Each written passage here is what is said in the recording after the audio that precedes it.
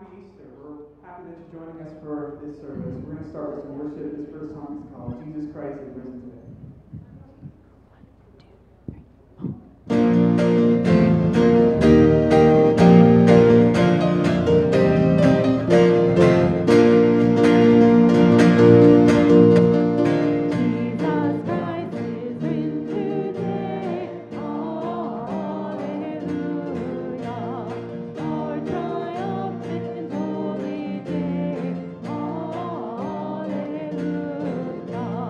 Ooh.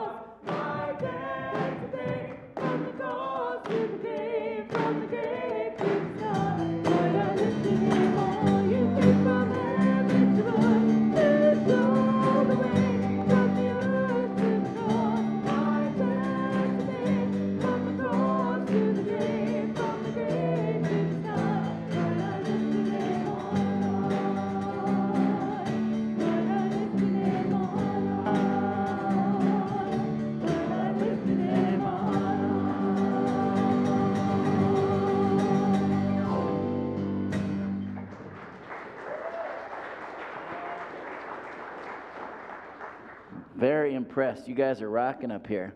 I was thinking you're going to do Kiss and do the whole thing, guitars together on the B, might be. Sorry. They were great, huh? Fantastic. Praise God. Good morning, Gloria Dei. This is the day that the Lord has made, so we come together to rejoice and be glad in it. It's a little more traditional, but it still kind of works. I say Christ is risen, and you say Christ is risen indeed. Hallelujah. Let's try that together. Christ is risen. Christ is risen indeed. Hallelujah. Fantastic. You are absolutely right, church. I want to welcome on behalf of this people called Gloria Dei, but the welcome really wouldn't be complete unless we do that together. So I'm going to invite you to stand up, maybe even walk across the aisle, shake a hand, say hello to somebody.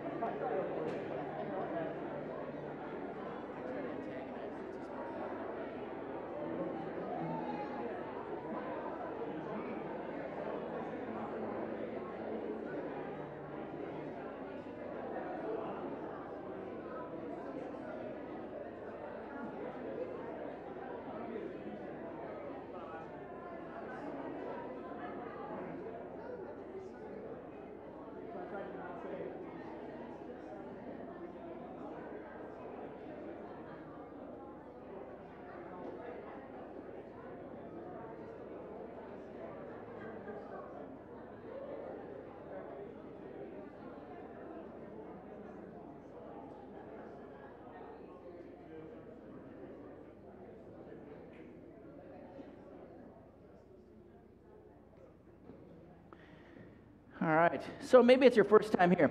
Sort of the flow of our second service, our contemporary service, is a little different than if you grew up traditional worship like I did. And so some of the theory is that we're just not ready to go into prayer right away, or not ready to listen to the message. So it's kind of truncated the opposite direction because our life's crazy and busy. And sometimes we go so fast, like my watch even says, ever had the Apple Watch where it says time to breathe? Sometimes we forget to breathe deeply. So that's a part of how as we ease ourselves into prayer, it's sort of our habit. So I invite you to breathe in fully, breathe in, and then exhale fully. And this time when you breathe in, remember that every time we say the Holy Spirit, you can always translate both either the Old Testament or New Testament, the holy breath of God. So breathe in God's holy breath, breathe in. And then as you exhale, imagine the holy breath, the Holy Spirit of God cleansing you and making you ready for a place of peace and grace and maybe even prayer. All right. Jojo, you look ready, man. You're amped, but the great guitars and bass. I'm happy to be here. You're happy to be here. Man, I thought dad jokes were cheesy. That's awesome. I love it. No. You don't get away with that. High five. Bring it. All right. Yeah, crazy old dad jokes are good too. Morning. All right. Oops, I got to go over here to see the words. Let's go straight to the word. I love this. Why do you look for the living among the dead? He's not here. He has risen. It's like, where else would these ladies go, right? They watched him die. They followed Joseph of Arimathea and Nicodemus. They knew where he was. Of course they were going there. But isn't this just what our God does? He turns our worldly wisdom upside down. And if we admit it, which I have a hard time doing sometimes, we're a lot more like these ladies than we'd like to think. Because we look for the living among the dead, don't we? No perfect job or perfect relationship will ever give us perfect peace and love. No 401k will ever give us perfect security. No new possession will ever give us perfect, everlasting joy. We got to face it. We look for the living among the dead, but God turns everything upside down. And when we listen to his word, he leads us to the right place. And he shows up, as he shows up today. So how about one last hoppy breath? Let it go in. Let it all the way out. And snuggle into your space wherever you are, here or home. Safe in the presence of our Father and Jesus, the risen Lord. As we enter the throne room, and we'll start with confessing that we do have a tendency to look to the world and to look at the things that really are dead for our peace and our joy and our comfort. Forgive us. We need your help. Holy Spirit, open our hearts and our eyes to see who you are. Where true life is, it's with Jesus, who's alive right now as we sit here. And he's on his way back, where every knee shall bow and every tongue confess that Jesus is Lord. Lord, in your mercy.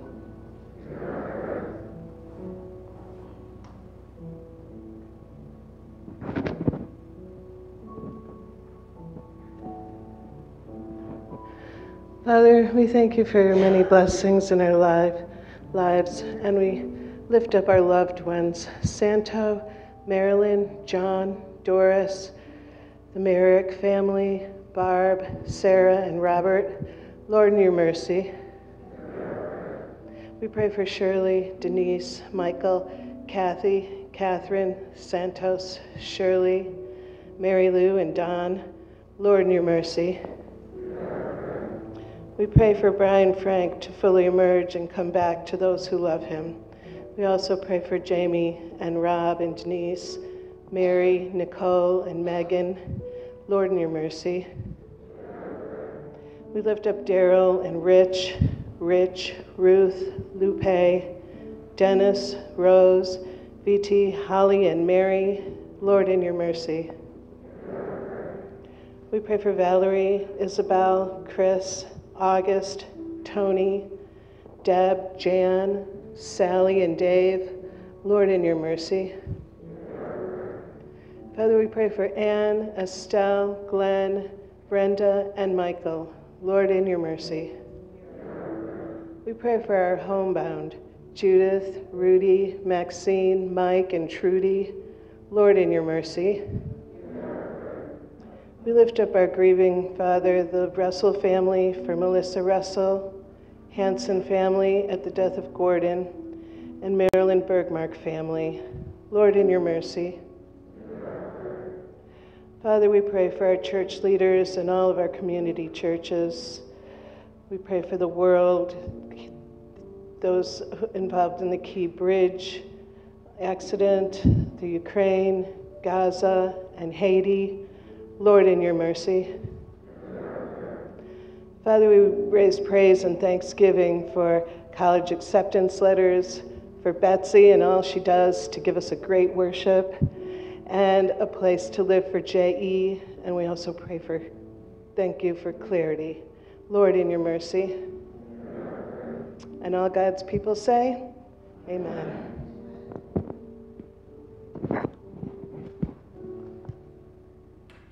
Now we move from a time of prayer to a sacramental time, which is just an ancient word that means holy and special. We remember the night in which our Lord Jesus was betrayed. He took bread, blessed it, broke it, gave it to his disciples, and he said, "Take and eat. This is my body given for you. Do this for the remembrance of me." They had supper with one another because it was Passover. They being Jews, that's what Jews do at Passover. And a part of the Passover meal in the end is sharing a cup of wine. But Jesus brings a whole new meaning to that. Again, after that supper, he took a cup, he gave thanks, and he gave it for all of them to drink and said, "Drink of it, all of you. This cup is the New Testament in my blood. It's shed for you, for all people, for the forgiveness of sins." And he said, "Do this for the remembrance of me." Let us pray boldly as our Lord Jesus taught us. Our Father, who art in heaven, hallowed be thy name. Thy kingdom come, thy will be done, on earth as it is in heaven. Give us this day our daily bread, and forgive us our trespasses, as we forgive those who trespass against us. And lead us not into temptation, but deliver us from evil. For thine is the kingdom, and the power, and the glory, forever and ever. Amen. Gloria Dei has open communion. Say, all are welcome. And whether this is your very first time being here, praise God, welcome, glad you're here. Or if you've been here many times, everyone's welcome to come and receive. This meal is not about having your stuff right or ready. This meal is about that we all come a little broken or empty or just not quite right. And so if that's where you're the first person that should come. And because it's for the forgiveness and the restoration and making us one again. So as we come forward today, you'll be offered a wafer. You can either dip that into the red wine or a cup just like this that's on the baptismal font between the servers. A striped cup will have clear grape juice. Either drip into the wine that's in the center of the large blue chalice or the striped cup. Possibly there's somebody today that would prefer gluten-free. We have that available in the small cup and bowl combination. We just ask that if your gluten-free is your preference, that you pick up the wafer yourself and then dip it into either side of the split cup, the red wine or the clear grape juice before you eat. And return to your seats using the outside aisle. Some may have already picked up a communion kit and they can commune themselves right where they are. And then for our friends that are worshiping with us online, remember that the center of this meal is this promise. This is the body and blood of Christ given and shed for you. Now, when we get things ready for you in this moment of quiet, don't just let it be unintentional quiet. Use it at a time where you're interacting with God spiritually in your mind, soul, and heart and saying, "Come, Lord Jesus, come."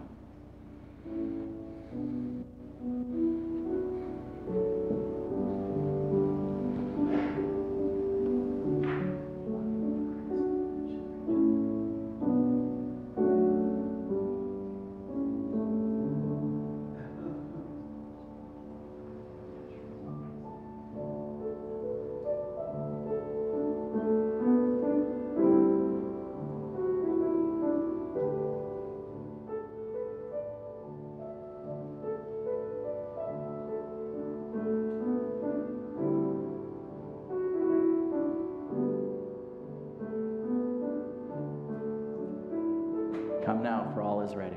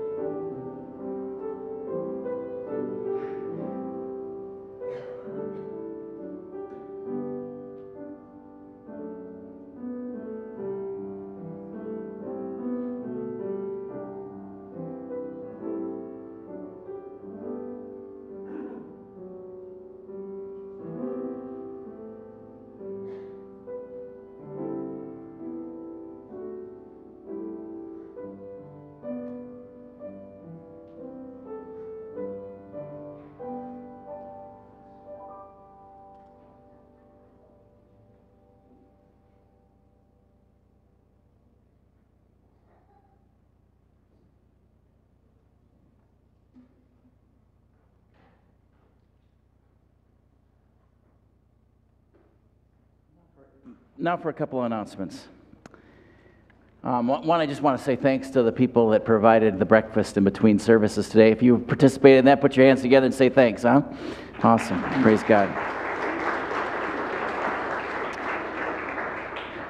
Our next Parents' Night Out, which we've been doing like once a month for the past few months, is April 19th from 5:30 to 8:30. The cost is $10 per kid. If you that's probably considerably lower than the going rate these days. So not only we take care of your kid, but we're going to have a bouncy house and all that fun stuff that your babysitters can't do. So should be awesome and lively and fun. And if you have a friend that you know, or you have a grandchild or somebody, take advantage of this opportunity and invite them. On our April Christian Action Collection will be for pads this month. For a list of items needed, you can check at the welcome desk where the coffee and donuts are served. And then just want to welcome any first-time guests today. Know that we don't believe that you showed up on accident. Our prayer team has prayed for you all week, and so we're just rejoiced that you heard the call from God. And whether you are aware of it or not, that you're just here, and we rejoice in that, and God rejoices that you're here.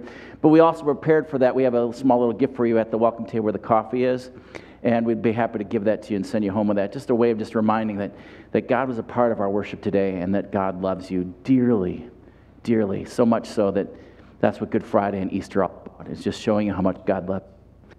And now our worship continues with some awesome bell ringing. You folks ready? Bob, you're outnumbered, man, but you're in good company. Let her rip.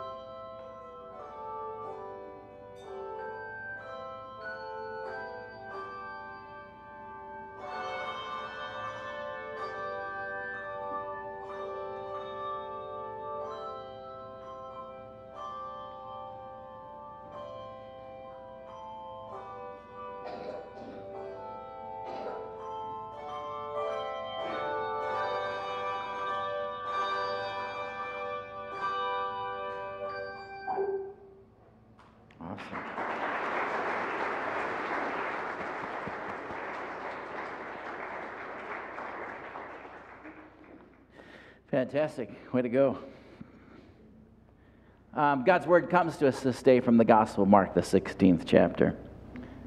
When the Sabbath was over, Mary Magdalene and Mary, the mother of James and Salome, brought spices so that they might go and anoint Jesus' body.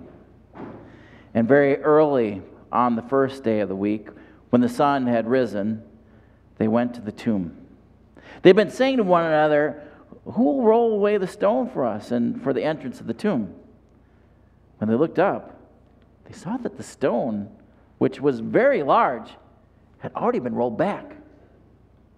As they entered the tomb, they saw a young man dressed in a white robe was sitting on the right side, and they were alarmed. But he said to them, "Do not be alarmed. You're looking for Jesus of Nazareth, who was crucified. He's been raised. He's not here.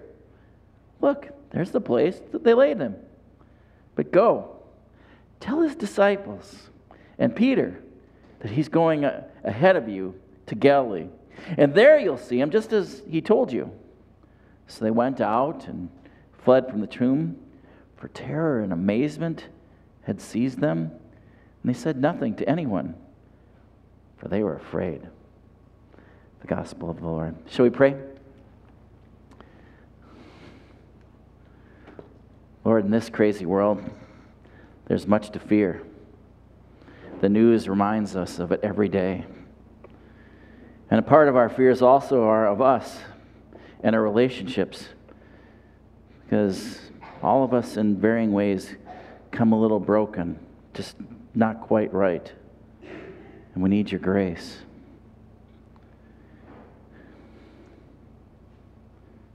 And we need your forgiveness. And as you said, take up your cross and follow me. It's also the call for us to not just be forgiven, but to forgive others. All this we pray in Jesus' name. God's people said, amen. I'm realizing as I look in the mirror, as I step on a scale, as well as I look at some of you who I taught confirmation, that I'm getting old. And I realize as I look back on my life that there's some things that some of you won't quite get, but some others will. When I was young, they had this amazing technological device that was called a blackboard. And literally it was just a hunk of slate. And you would write with chalk on the blackboard. And they had this amazing other technological device called an eraser. It was just a foam thing or like a felt, and you wiped clean. Amazing technology for the day. Now it's not anything like that. Now we have boards that, like downstairs, they aren't black, but they're green. And now it also has evolved in the levels of, there's whiteboards, and thou dost not ever keep Sharpie on the tray in front of the whiteboard, right? It should be one of the 18th commandments or something. And then even for now, which I feel like I was always born too early, I love, raise your hand of the kids, of you in a classroom where they have a smart board. Yeah, well, just about every one of those kids. And how wonderful that is a way for your teachers to be able to teach you in ways where I just had 2D. You're almost like in 3 or 4D, where you can even be taken to places your teacher can talk about, well, the pyramids, and they could show you the pyramids and then do a flyover. I would have loved that. But when I grew up, we had blackboards. And from blackboards, there's this phrase called a clean slate. Now, older ones were ready to jump on that. Some younger people are like, I've heard that phrase, but I have no idea what it means. Well, blackboards were made out of material called slate. It's a rock that can be cleaved flat, and literally it was very helpful. You just, and then they hang it on the wall and put a border around it. And that's how teachers would teach, so that everybody would be in the same place and they could see the outline of what the talk would be for the day. I want to use that analogy a little bit of a blank slate, because I think that's what Easter's all about. Is that through Jesus' death and his resurrection, that God takes care of and makes a clean slate for every human.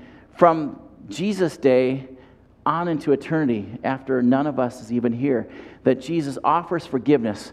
And to say if we were to write all of our errors and things that people have done to us, or any place where we're broken or we feel dirty or we feel wrong or incomplete, is if we were to write them all on the board through Easter, all of that's wiped clean and we have a clean slate.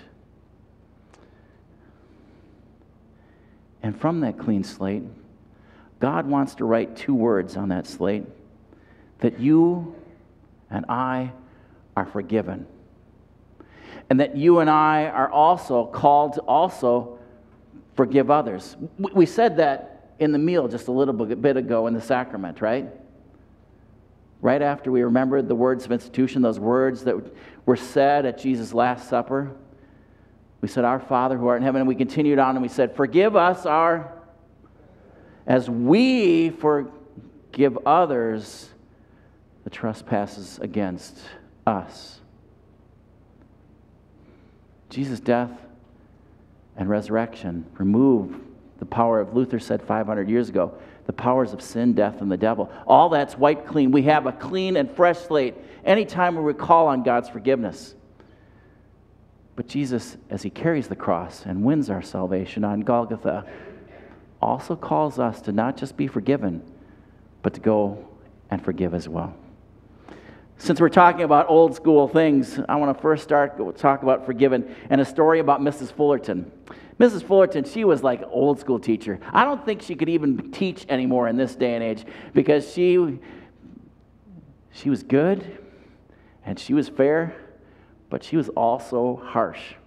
And some of it was all logical, but I don't think you'd get away with some of her teaching methods in this day and age.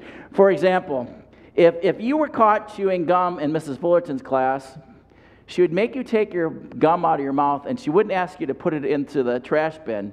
She would ask you to put it where? Some of you old people. On your nose. Do you think that would fly this day and age? Probably not. You might even get fired for this, or at least you get a reprimand. But it was such a healthy tool because at the end of the year, sure as shooting, it wasn't just the custodians cleaning out underneath the desk. Because if you're in Mrs. Fullerton's class, you're having fun with your friends, you're chewing gum, and hey, do you want to stick a gum? Yeah, I do. And then you got into Mrs. Fullerton's class, you're like, oh, I'll just kind of put it under there. And then and some of you old school teachers kind of might remember that you might have had to clean under those desks. Ew, gross. So you might go, or you might just like so caught up in thinking about the cute girl that gave you a cute look in between classes, and you're like just chewing your gum, not even thinking about you're in Mrs. Fullerton's class, and all of a sudden you start blowing your gum or start cracking it, and she just looks at you. And then she does this. And you're like, oh. You have that thing stuck on there. And not only that, but she would have you 100 times write on the blackboard, the slate board, I will not chew gum in class. I will not chew gum in class. I will not chew gum in class. I will not chew gum in class. Your hand would start to cramp after a while. You're like, why do I have to do this? Why is she the old battle axe? I didn't say that. Why does she do that stuff? Why? It wasn't so much the gum on your nose, which just was a reminder. That's just rude and disrespectful. In fact, her methods were way less harsh than they are in Singapore. My daughter lived in Singapore about 5 years ago. It's illegal to chew gum anywhere in Singapore. You might end up in jail, or you'll at least get a harsh fine. So if you find Singapore, leave the gum behind. Mrs. Fullerton just knows on the gum and write the thing on the board. But at the end, she would then take that felt eraser and she'd wipe off all of your errors. And then the board would be clean. And then she'd say, where are your errors? Where's the evidence of your crime? They're gone, Mrs. Fullerton. You just wiped them all off. Yes, I want you to learn from this. It's about respect. But it's also about understanding forgiveness. I forgive you. It's in the past.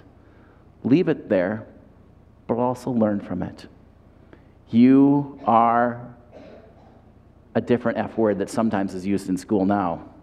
You are forgiven. I still remember this. It's like 45 years ago because she taught me what respect is all about, and she taught me what forgiveness is all about, which I think in a lot of ways is a lost art form in this world in which we live. Is it not, church? And maybe the world's looking for us to show how that happens. So God wipes the slate of our life clean. Now, some of you come with baggage. You're like, gosh, I hope the pastor doesn't bag on me and get all into like sin and guilt and, judgment stuff. I don't need to. You already know it. There's parts of you that just weigh down the things that are in the past. That's what Easter's all about. Leave it in the past. Why is the rear view mirror in a car much smaller than the front windshield? Because that's the level of importance. What's in the future is way more important. That's what's in the past and what's behind you. Leave it in the past. Move into a new reality with a clean slate. So not only are we are forgiven, but we're also called to forgive. Forgive us our trespasses. We forgive others as they have trespassed or sinned or whatever they've done against us. Ooh, the hard part. I like the first part. God, I need forgiveness. Forgive others? Lord, you don't know what they've done to me.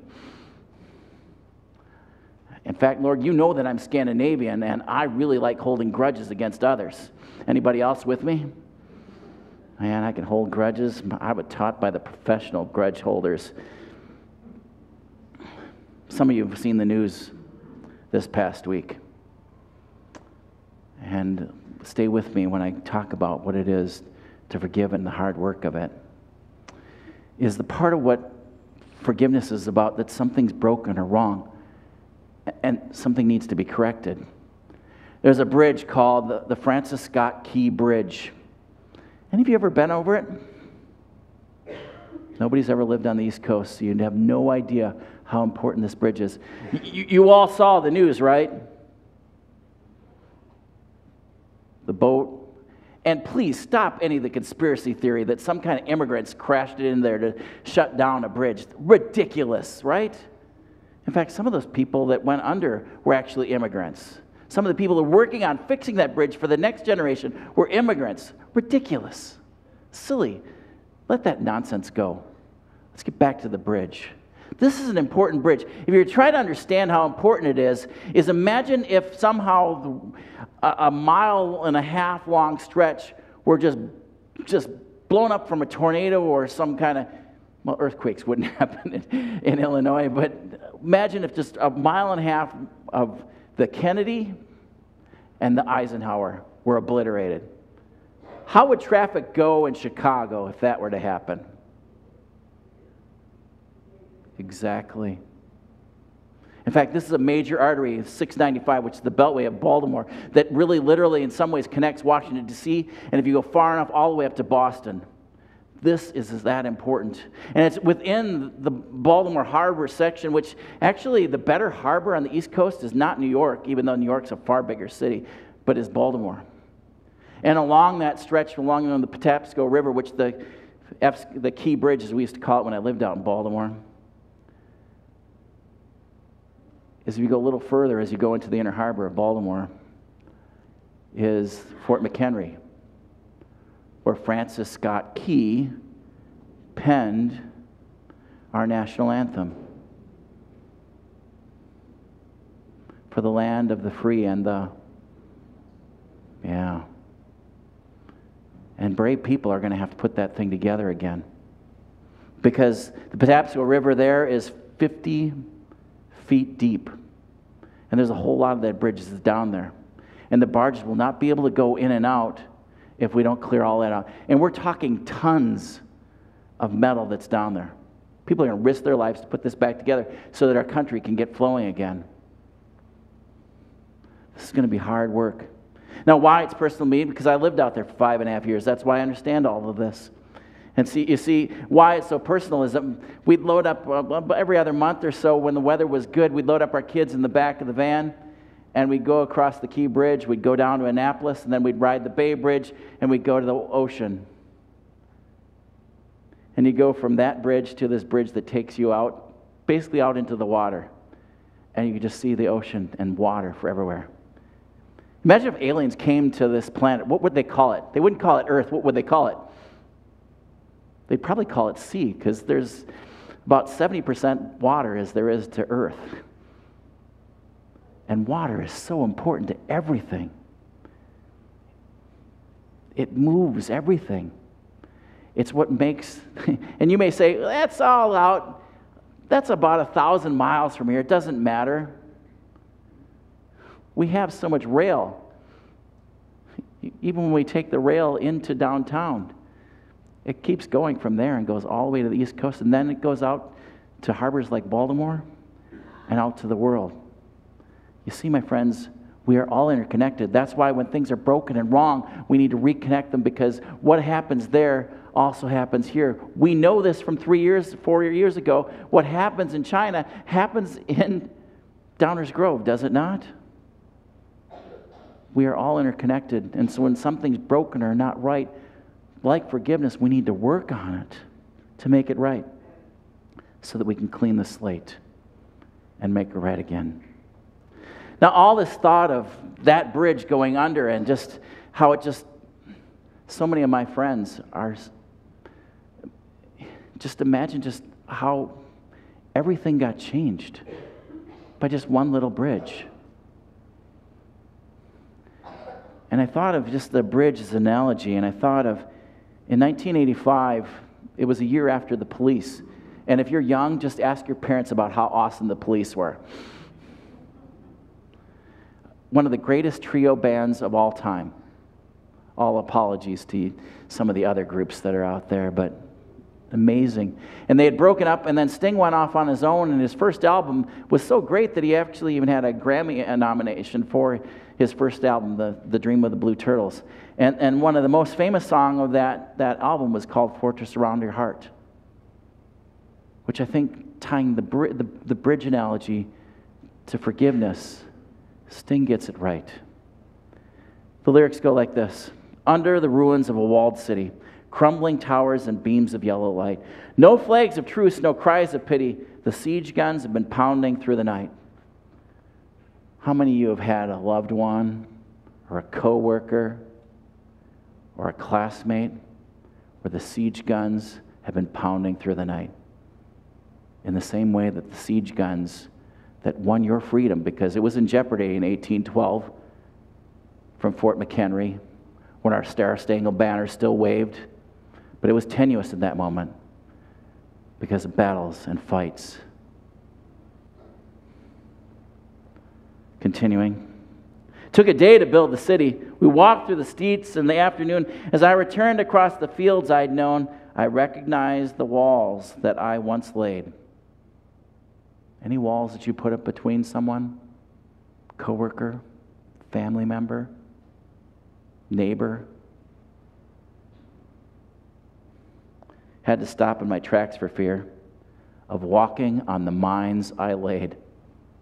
You ever laid proverbial landmines for somebody else, and then you stepped on it, boom! I wanted Carl to step on that one, not me to get it.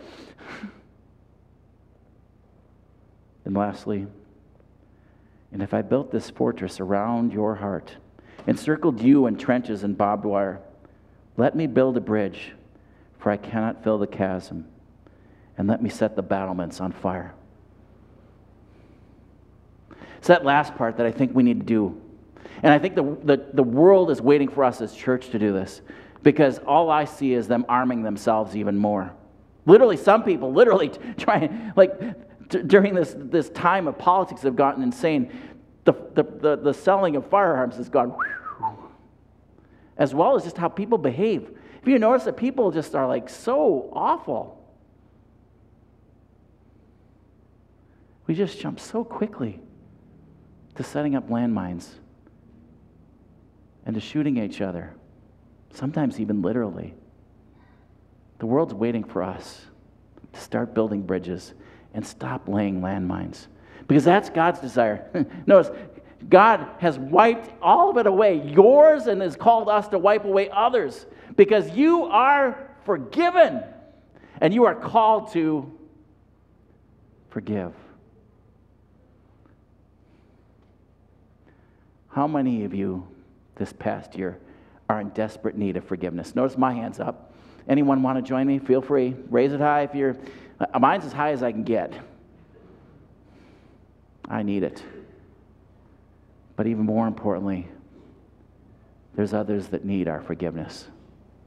Just like that bridge on the Patapsco River that connects everything to everything. It's going to cost a lot. It's going to take time. It might even be dangerous.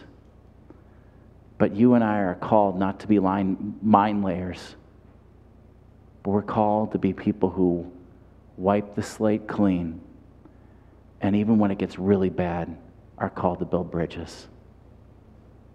That's what being forgiven and being forgivers is all about. Shall we pray?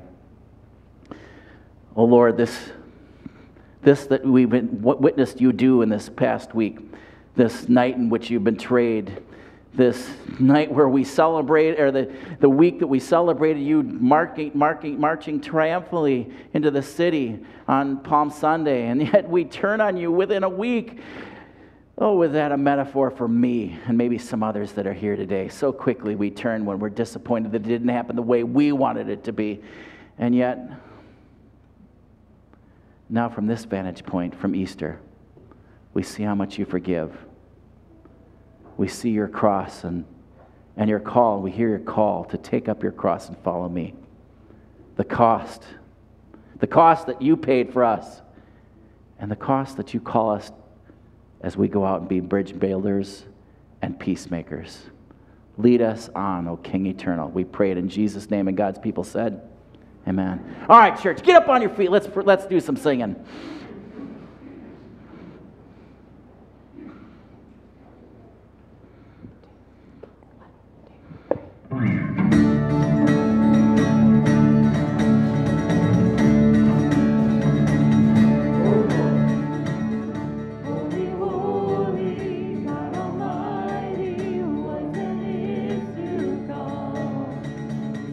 God of glory, you're so worthy, all the things.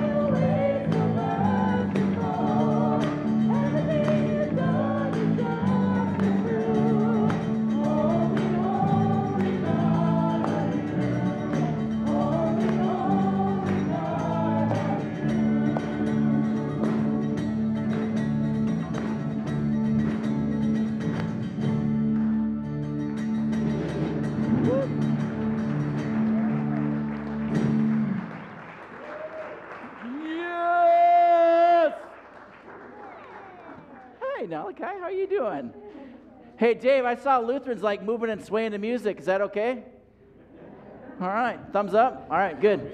So, and now a blessing. And now may the Lord bless you and keep you. May the Lord's face shine upon you, be gracious to you. May the Lord look upon you with favor and give you peace. In the name of the Father, and the Son, and of the Holy Spirit. Amen. All right, church, go in peace, serve the Lord, and be a blessing to others. All right, church, how we live this stuff out is that we say, Gloria Dei. Go out there and give them heaven. Have a blessed week.